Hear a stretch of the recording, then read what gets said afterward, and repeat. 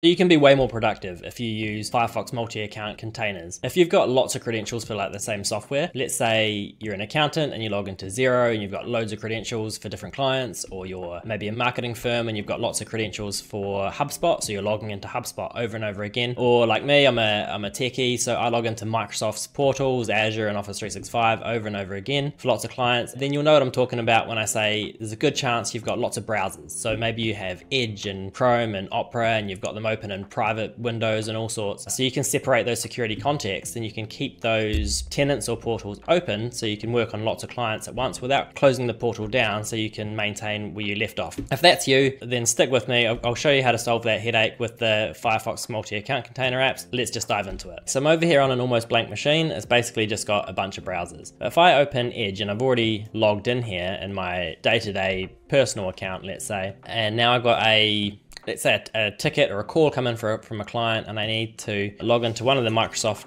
portals. So let's say that's Azure in my example, in my world. So I'll go to portal.azure.com because I need to fix their problem.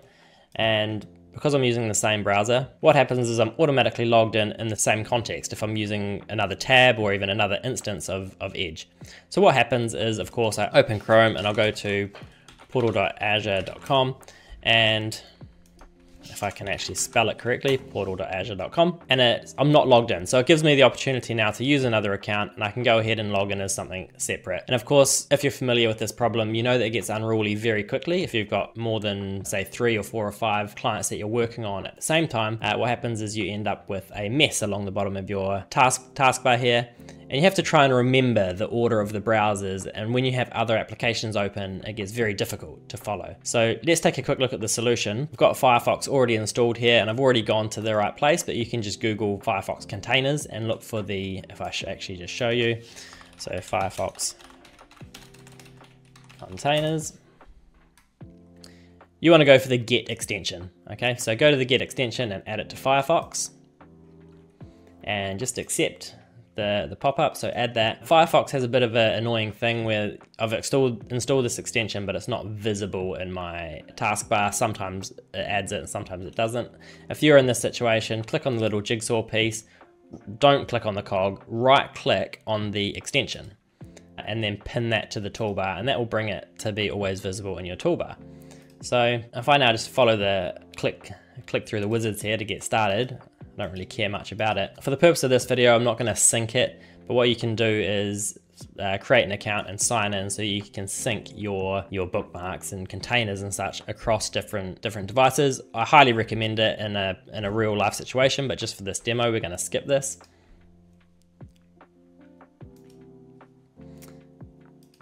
Okay, cool. So it gives us some example containers out of the box: personal, work, banking, shopping. That is not what I'm going to use this for. So I'm just going to go into manage containers, and immediately I just want to either bin those off or rename them. So because I've got some clients, I'm just going to go ahead and rename them. So let's call this client Gitch, which is my cat's name. That's one container sorted. Cool. So I'm just going to rename this one. So instead of like work personal, I'm just going to say that this is my hybrid account. And this will be, I've got a separate account for a hybrid demo account.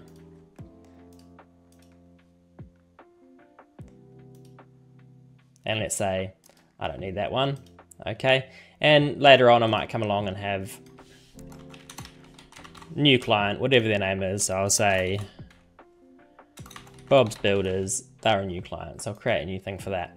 Now I'm just going to go ahead and log into a couple of these containers. So if I click the back here, you can see that the containers are stored there.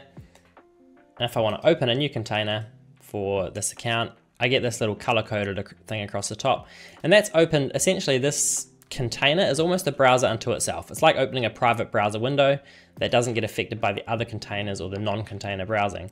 So I'm just going to go ahead and speed this along in the edit and sign into each container so I can demonstrate the benefit here. So bear with me while I quickly type in all these credentials.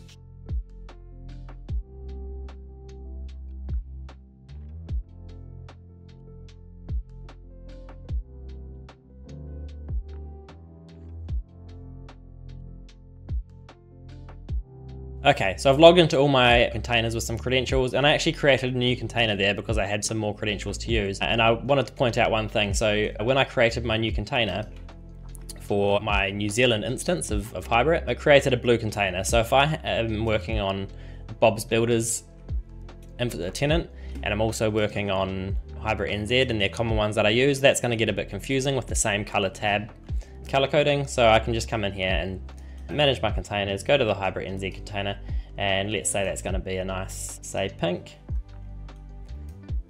Cool. And that just really helps me differentiate.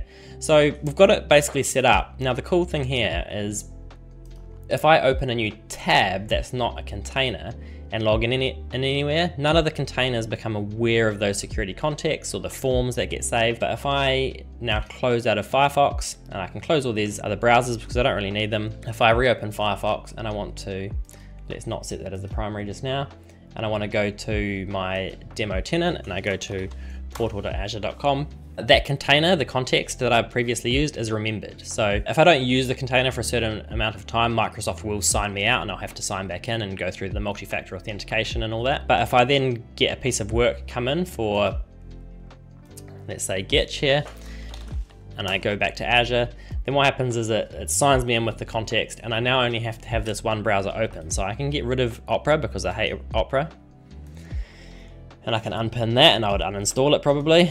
But the one other thing I wanted to point out that's great about having, say I'm logged in here with a different context than over here, but the one great thing that I wanted to point out is it's not necessary to shift your browser. So we don't have to give up on Edge or Chrome if that's your preference. What I'm suggesting, or what I do, is I've just moved my work to Firefox, and then it frees up any of the clutter from Chrome, so I can use this as my day-to-day browser where I do my emails, where I work on my documents, the stuff that's personal to my normal account, and all my work account has now shifted over to Firefox containers.